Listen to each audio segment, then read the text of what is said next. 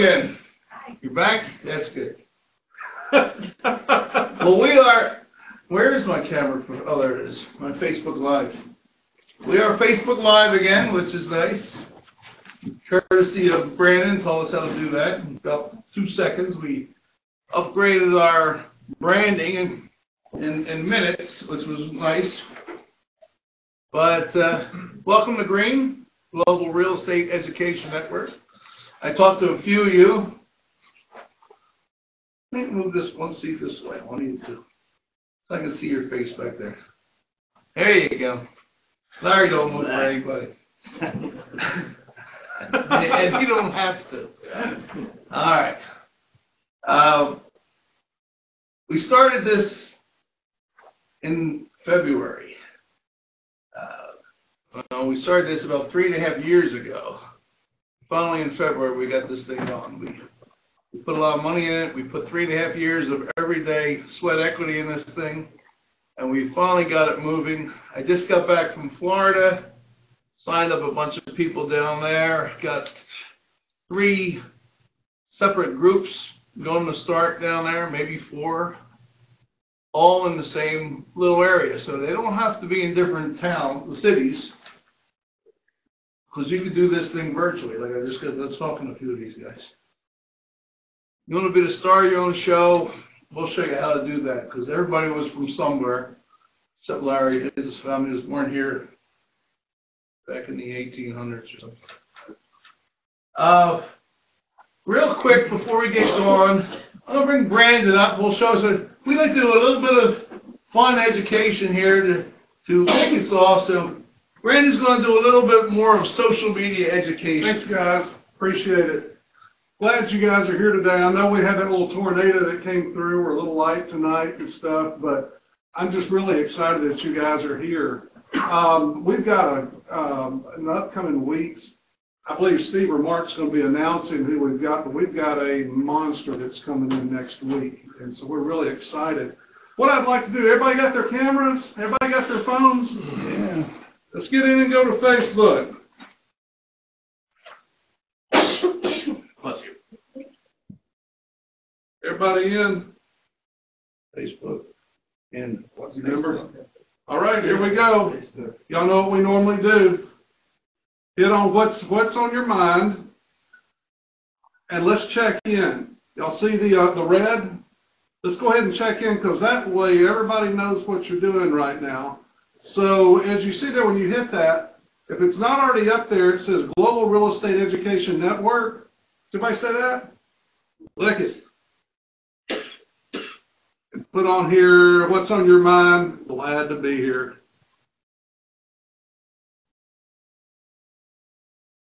There we go. Got that. And now you guys know what we're going to do. We're going to hit it. We're going to hit send it. Where's send it? Post? Post. There we go. Now, let's see. It might say on there when you do that, when is this place open? Does anybody have that? Yeah. All right, I do too. Just hit open during specific hours. And then is the right place Learn from Green? Is that correct? I got Global Real Estate Education Network. Is this the right website for this place? Learn from Green? Yes. All right, so we're doing it. So anyway, we've got that going. And guys, that's one of the things. If you guys want to get on and do Facebook Live, be more than please do. I mean, because the more guys that we get in here, the bigger this group's going to get. And that's really the success of the group. So in any case, I really appreciate it. Do you want to come back up? Or? Yeah. All right. All right. Thanks, man. Thanks, Brandon. Yes, sir. For those of you who missed the last time, if you ever wanted to do that Facebook, push go live. I don't know if you guys ever did that. You can show property with that. You can show your business with that. You know, some old lady's money at the bank kind of thing. You can show live and all that stuff. We'd like to do a little bit of education first before I introduce Steve. We got a little bit of time left. I was reading Dale Carnegie. Anybody know who he is? We all should. He says, without proper rewards, a team can quickly become unmotivated. Here are 5 tips from Dale Carnegie to ensure your team receives praise for each success. Keep a record of those successes. Pay attention to each success on your team and recognize individual efforts. Identify your top performers and reward their achievements accordingly. Make your recognition sincere. Paul Kazanowski, who was up here talking the other day, he was all this. Remember, it's all about heart. It's all about, hey, how you doing? It's all about heart. So, make it sincere and make it from your heart that you actually appreciate what they do. Be specific in your praise, because vague compliments can be often misconstrued as insincere. Match your reward with their achievement. It's important to scale rewards, bigger rewards for bigger accomplishments. Give them the same reward each time. Sometimes they get their feelings hurt. Be spontaneous. When the reward is too predictable or unexpected or expected, it diminishes your effectiveness. Top performers with a surprise lunch or gift card to their favorite store to keep them happy and engaged. And hold yourself accountable as leader of the groups. Your responsibility to your employees is to motivate and engage them. Put in your time to learn about each of your team members so that you know what incentives are good for them. When it comes time to provide a successful employee with recognition and rewards that are specific to them. Speaking of rewards, this girl right here, we got her in about 3 weeks ago. She comes in my office, she says, I got about 5 of my friends want to join. She got one already. So we were just talking about giving a recognition for reward in a spontaneous fashion. So Steve and I wanted to give you a free lunch at Jason's Deli. There you go. You'll have more of your friends and enjoy it on us. Thank you. A little quote from Dale Carnegie says, you can make more friends in 2 months by becoming more interested in other people than you can in 2 years by trying to get people interested in you. Steve says this all the time to me.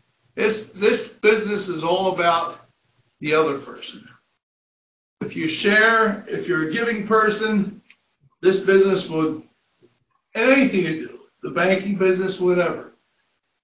Customer service, and it's all about them, they'll keep coming back to you. So that's it for now. I'm going to introduce, this is like you can from the Facebook Live. That's all. I'm going to introduce Steve now, and we're going to talk about, you're going to talk about the real estate, or you're going to do? We're going to talk about property valuations. Let's talk about property valuations now, and then we'll go into maybe some green stuff a little later on. My partner, Steve Chasen. Steve. All right, like I said, thank you, Mark. Like I said, using my terms. I'm a little in pain recovering from a CrossFit workout, but Hey, how you doing? several CrossFit workouts actually, but getting better now. So. Just for all the new faces here, welcome. My name is Steve Chasen. I'm one of the founders of the company along with Mark. And just so everyone knows, for the new faces here, this meeting is always free and open to the public. We meet here once a week. We will be having other meetings in other venues, locations across town. In pretty short order, we'll be doing these in Murfreesboro and Franklin. This meeting is our investor club meeting. It is free and open to the public. And as Mark alluded to, we do have a business opportunity that is a network marketing business. An education component of what we do with online masterminds and training. And one of our trainers will mention at the end will be coming up next week. I'm going to use the board on this. We're going to talk a little bit about the one day that we put this Yeah, the up. one day, yeah. Yeah, exactly. I decided I'm going to go ahead and, Yes, they get the other side. yeah, you want to move it that way. One day we put this in front. So. All right, we're going to talk about property valuation. All right, I'm going to ask you guys some questions. So we've got two mortgage. We got someone from Parks. And what are you, Stephen. Stephen, what do you work with? I am a freelance copywriter working with basically clients as they come, usually nonprofit. Okay, so you're just here to learn about real estate. Pretty much. Okay. You You guys, mortgage business, real estate, investor, several angles. Okay. So, I know you've flipped property. We've done deals together. Anybody flipped a house in here yet? You flipped houses? Okay. Mark, you've flipped plenty of houses. And so when you, I'm going to go ahead and just engage a little bit. Have you done this as a living consistently, or has this been more of a onesie twosie thing that comes up maybe every once in a while? I've been investing in flipping houses for 30 years. Wow. On and off. Okay. I had a company as a life coach and flipped houses all the time. Wow. Okay, great. Did you do it here in Middle Tennessee? No, last thing I did was 5 years ago in North Carolina. Okay. So I've been Which that was out an of the game. interesting time. What part of North Carolina? Asheville, Henderson. Oh, so you're in the mountains. New construction? No, I didn't do new construction. No.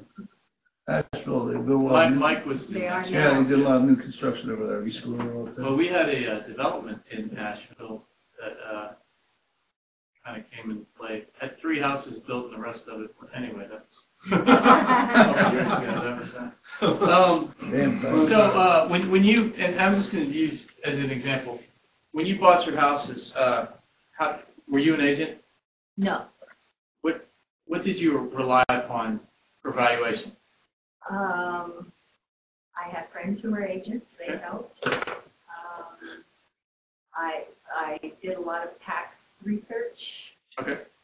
Tax appraisal? I'll And write some of this down. Agents? Do you use agents? Tax card?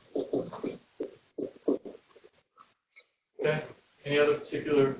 I don't mean to put you on the spot. no, that's all right. I'm trying to think what else I.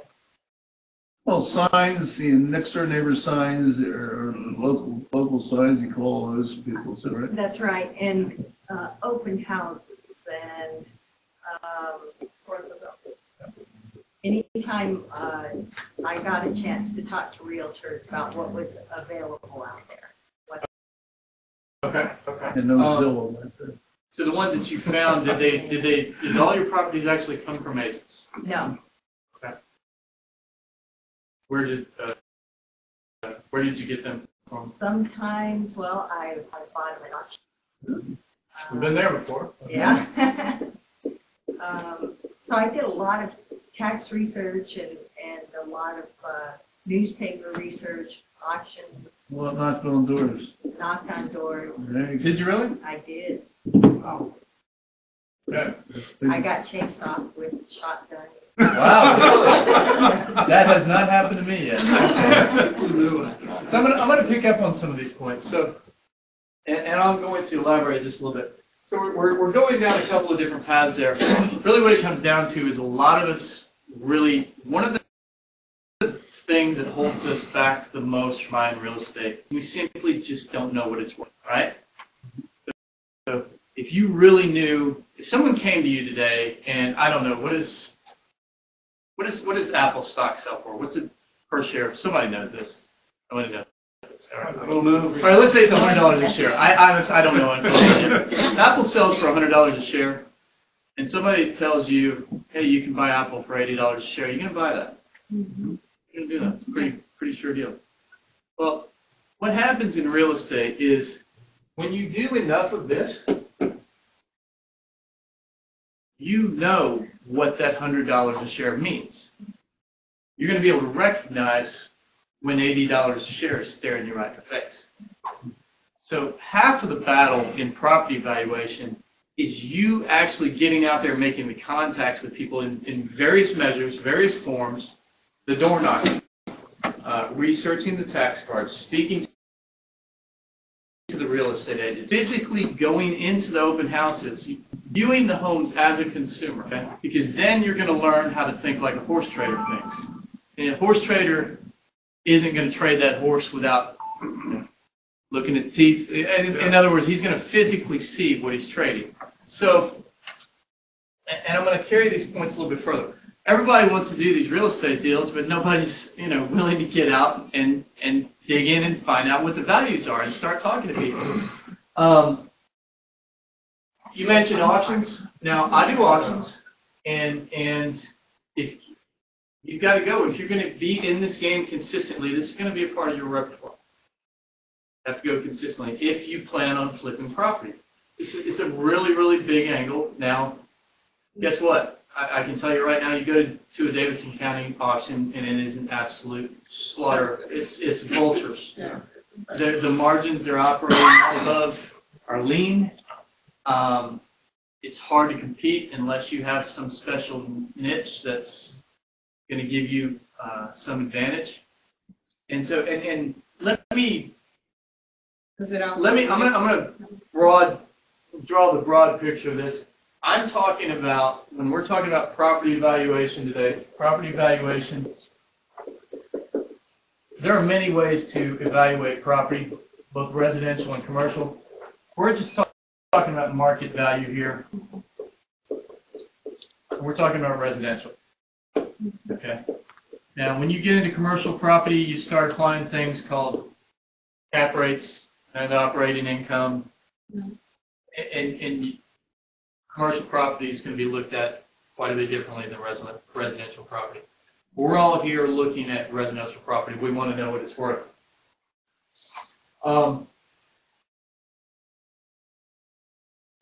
If you are a real estate appraiser, they have something called the Uniform Standards of Professional Appraisal Practice, called USPAP. About a 70-page handbook that anybody can read, and it talks about appraisal standards. It's a really quick, easy read. If you guys ever want to Google something called USPAP, what the appraisers use. Now, you guys as loan officers, there's some loan officers in here.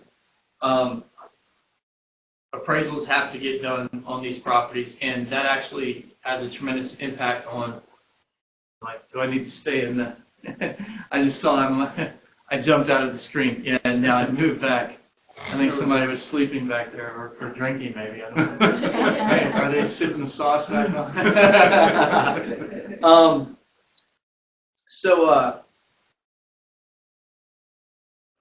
By USPAP standards, I like to try to put this in a way that's as understandable as possible, where everybody can kind of practically apply it. By professional appraisal standards, we use, for the most part, what we call the market approach to property. And an appraisal will have 3 comparable sales. Now, by appraisal standards, they'll say 1 year. A lender's going to want 6 months, at least in our market. Okay. So, really, when you're looking at the value of a property, trying to figure out what it's worth, you need to find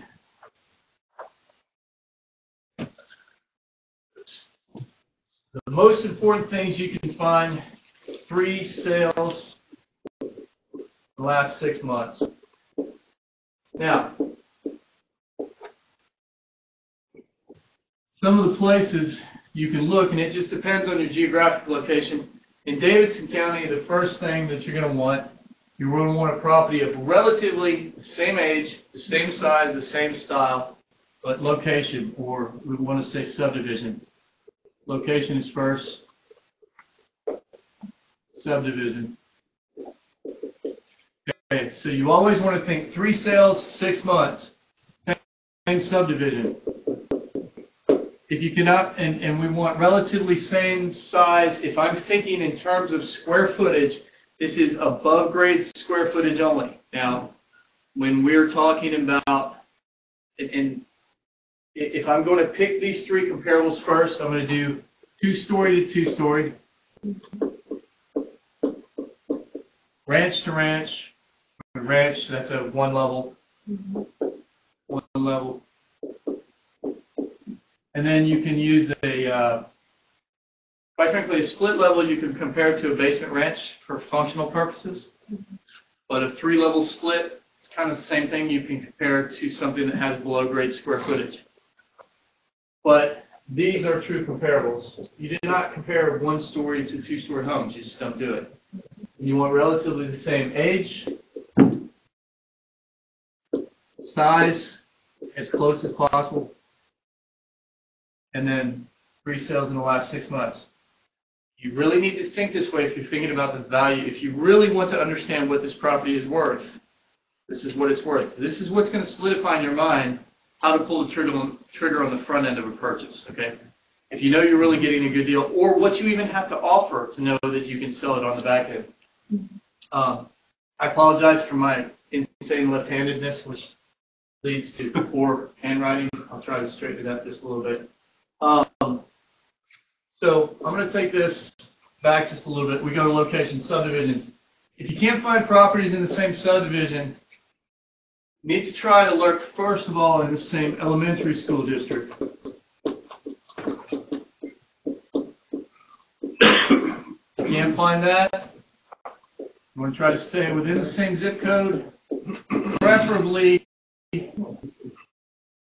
within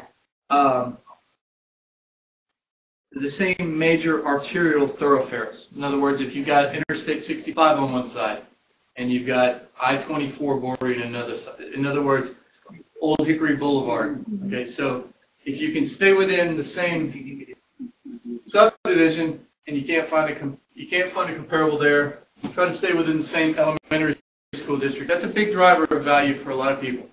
A lot of the market moves according to elementary school. When you get into rural property, a lot of times you have to stretch all of this, okay? And then in that situation, normally we want to stay within the same taxing jurisdiction, or that could be a county. Okay? You get land, as much as possible, you get 100 acres. You'd like to stay within the same county. You may not find comparable land with 100 acres. Okay, so when you're lining up your comparables, three sales in the last 6 months, relatively same age and size and stock. Okay, when I say same age, if I've got a property, let's say it's built in 1990. Let's use some common sense here. Okay. Most people know you got a house built around 1990, and your house is probably going to be closest 85 to about 2000, maybe. I mean, you could stretch that either way. Ideally, we'd like to find the same subdivision built in 1990. So what you start doing is you can expand out and you look at things rationally to determine, is this really something that's close? What is different in how I'm looking at this value? A couple of other things you need to remember. Things that people like to. I'm going to go ahead since we started down this path. People like to say, "Well, look at the dollar per square foot in the subdivision." I really don't like doing that because there's a tremendously apparent difference in there's a diminishing value in dollar per square foot, a significantly diminishing value in dollar per square foot as a home gets larger. And that's a function of cost, which cost approach is another way of looking at value. But basically, you have one home, okay? You got one lot, same cost, even if the house is bigger or smaller. Okay? You've got one roof, same cost. That's why a 2-story home costs less to build per square foot than a 1-story home. Okay? You've got all this, all your permitting, all your fees, all your site work, okay? All that is built into your price. So let's say you've got a 3,000 square foot home and a 2,000 square foot home in the same subdivision. The lot costs are generally going to be relatively similar. Let's say the lot cost on that home was $50,000. And you've already got, so dollars per feet, 50,000, 3,010.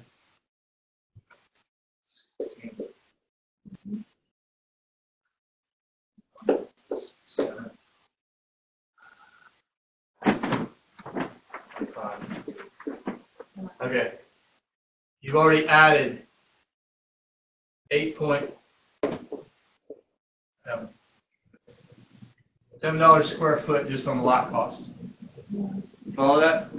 Just in a 1,000 square foot difference in home. So always remember, if someone tries to tell you that you're looking at dollar per square foot the subdivision, you can't look at just the dollar per square foot the subdivision. You can look at the dollar per square foot in the subdivision of 1,750 to 2,250 feet in this case, and maybe 2,500 to 3,500, slightly larger home, smaller percentages. You can look at these numbers around that to find out a dollar per square foot. You're not going to look at the dollar per square foot, 3,500 square foot homes, and say that has anything to do with the valuation of 1,700 square foot home. Okay? Now, when you take a property that is more rural, you need to think about something. Very important principle. Anybody ever heard of Fieldstone Farms? Oh, yeah. So, homogeneity. Anybody ever heard of homogeneity? Has nothing to do with kind of alternative lifestyles or different philosophies of the world. It's homogeneity. It's the principle of being the same. You look at Fieldstone Farms in Franklin, you've got 3,000 homes. Yeah. Has a higher dollar per square foot, and it's just really just cheap production crap house. Okay? Built in the 90s, 2000s. Very nice family subdivision, but you have a very fluid market for trading, and therefore it really reflects on the dollar per square foot scale closer to what Franklin is worth, which means Franklin is undervalued. And so when you look, anytime you have more of the same, it's easier to sell. And you need to think about that when you're an investor. Okay? Now, we bought a property in Kingston Springs. It was a log home on 6 acres. Now, log homes on 6 acres can be nice. Log homes on 6 acres can be not so nice. Okay? I would get this in your head without having 3 comparables already in place. As anybody in the loan business knows, trying to get a log home on 6 acres finance is a nightmare. Okay? We bought this thing dirt cheap. Okay? Bought it for $106,000 in an auction. Flipped it for $175 and didn't have to do anything to it. 0. And it was probably worth over $200. Okay, so we gave somebody a deal. Okay? But you need to, in that situation, see, this is not, lenders like this. Lenders don't want to be stuck with a property. It's a value proposition for them too. They're going to more readily make a loan based on this property being homogeneous with other properties. So this particular home in Kingston Springs could have been a nightmare if we had some very nice comparables that popped our value in at an easy 225 on this thing. I mean, you had to really, you could not make it worth 225 on paper. Even though it wasn't that big of a house, it was 6 acres. So you always want to think, when you're thinking of a value, or like for valuation purposes, for investment purposes, as a real estate agent, as a flipper, it's always nice to have something that looks like everything else in the community. Okay? when you get something that is,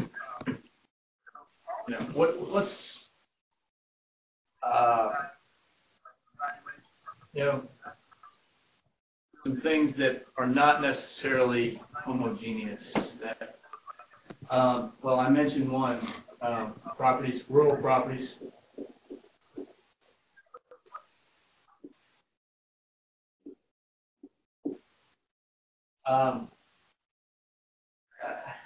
Wood siding.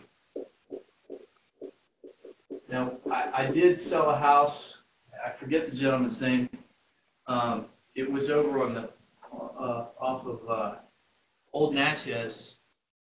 It was on the Harpeth River, and we're in this house. It's a wood-sided house, and I was with this music producer guy, and he's like, "Man, this house is just really cool." And I'm like, "Yeah, it is." And he didn't wind up buying it, but another guy who happened to be a music guy.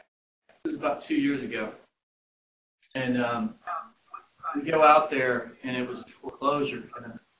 Something normally wood is not good, but we're talking about things that are unique versus homogeneous. Anyway, turns out this home was, and I guess the foreclosing company didn't know this, but we did a little research, and it was designed by the most famous architect in Nashville history. Okay. This guy did a bunch of contemporary homes, and there's nothing that sells for like less than $1.5 million anywhere. And the house was amazing. We got it for like $600,000. And so that was a unique situation. We could go in, we could tell the house was really solid. There was something about it. I'm not a big fan of wood siding. It doesn't fall under this sort of homogeneous. So there's something, even though you might not like that cookie cutter kind of like plastic house, everybody wants their house to be unique, but there's something to be said about it. And There you go. sometimes you just got to use your common sense. You got to dig a little bit deeper to figure out what the value. So a couple things I want to touch on also. You mentioned you talked to a lot of real estate agents. Real estate agents, starting a conversation with real estate agents can be a great way to learn, even with other real estate agents. And, we come here to have these conversations. And we come here to talk, and hopefully, I tell everyone this, what we're doing, this is a marathon, it's not a sprint. It's not a get-rich-quick thing. We come here to network, talk, learn. There are other people that have perspectives that I don't have. And I like hearing their stories. And, stuff, when you come back from Florida, Mark, that's, you've got good information from other places. But all of these things go into your understanding of the valuation of the property. Because ultimately, you got to pull the trigger, okay? And so you're going to have to set these little data points in your mind that are going to make you confident enough to pull the trigger. Simple as that. Now, I mean, we could be like, who wants to be a millionaire? You could call a friend. I mean, you get as many guesses as you want here. I mean, but you still got to go. You got to go because these things, believe me, they don't wait on you. When that deal comes, when it does hit, if it happens to hit any of you guys and you can't do it, you call me. And then 9 times out of 10, I'm going to tell you it's a crap deal. It's just the way it is. People hit me up all the time. Hey, Steve, what do you think about this? I think it sucks. But thank you for calling me. and I'm going to save you from this bad deal next time when somebody tries to take your money. So that's something to keep in mind, is that we expand our knowledge by talking to other people, just like we're doing in the groups like we have here today.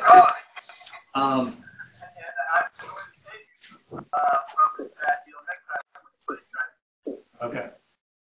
And then we have CRS data. So we have the MLS and we have CRS data. So we're talking about property valuation. Multiple listing service. One thing I would recommend, if you're not a real estate agent, make friends with one. You know, make friends with real estate. I mean, I guess kind of everyone here has. Make friends with, well, your mom's a real estate agent. So I guess everyone, and I guess you might be making some friends with real estate agents. If you're serious about learning about real estate, you need to gather this data. If you're really serious, you need to, you know, go, Mr. Agent, I'd like to be your assistant. And technically you can be an assistant for, I don't know, maybe printing one flyer a month, and they'll let you pay the $20 a month fee, and you get the access to the multiple listing service. And you also, and technically you have to be an assistant, and it has to be legitimate. And I'm only advocating legitimate assistant type relationships. I'm just telling you, you want this data, you either need to be an agent or you need to have an agent that's a good friend. Another thing, we have this courthouse retrieval service data that has tax information that's been entered in local courthouses, and it is really, really handy to have. And it has various metrics, various forms of analytics and ways you can break down data. So it's good stuff to be able to use, and it's very handy. Now, I happen to be a numbers guy, so I am efficient at this. Okay, so I can look at a page of numbers, and anomalies will jump off the page to me. Because that's part of, when you're in the game long enough, it becomes easier. It's easier.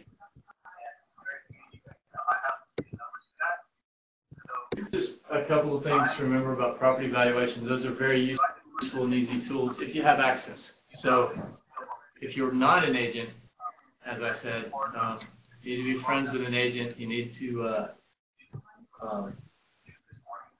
try to get access to this data. Another thing, always keep in mind, guys, if you got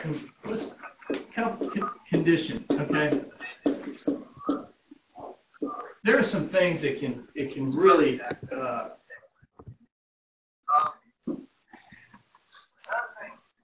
this is where you just got to get out and experience more of this. Get some friends that kind of know what they're doing. Get some friends not who just know how to do it professionally, but who know how to do it cheap too. But I left-handed eyes. If you have a 2,500 square foot house, your repair dollar per square foot, generally anywhere from $10 to, if this is a newer home, maybe you could spend up to $50 a foot on repairs for a home like that. Well, those are big numbers. So a lot of times, you know, if the condition of the property is poor and you start underestimating things, and you know, replacement windows, roof, paint, flooring, there's things that look easy to me, and I can kind of ballpark this stuff a lot of times, but you need to get out and ask questions, invite people out to see your deals, your properties. And more importantly, you know, we've discussed this 1,000 times. If any of you here come across real estate deals, you need to find someone else in the room that might either buy it from you on a wholesale or partner with you or go down that path somehow. Because I know if it's worth it, I certainly would. And Larry might. He's done that once or twice. Brandon might. Mark might. Yeah. So, Tina, I don't know if you. So just remember that, you know, you need to look at these properties. What I like to do when I get that list of properties, I look at those comparables. I actually go see them. That's another thing. Just having the comparables is one thing, but you know, your house has 5 pit bulls next door, and little pieces of, like, you know, mangled flesh laying in the front yard. You know, they feed it a chicken every day. You know, there's like, you know, so it's and that's obviously not going to be quite as attractive of a property. So just keep that in mind. Physically go out and see these things too. And lastly, remember, if you are a member of Green, I am always here to answer the questions, okay? There's a good chance, and I'm not saying this to toot my own horn, but when it comes to property valuation, I probably know it better than most people, okay? And I say that because I offer this as just goodwill towards man, okay? We don't want to see people get hurt. We want to see make good decisions. So, all right, we about ready. Give me a second. Okay. All right, that's it for now, guys. Thank you. Thanks, And, Steve.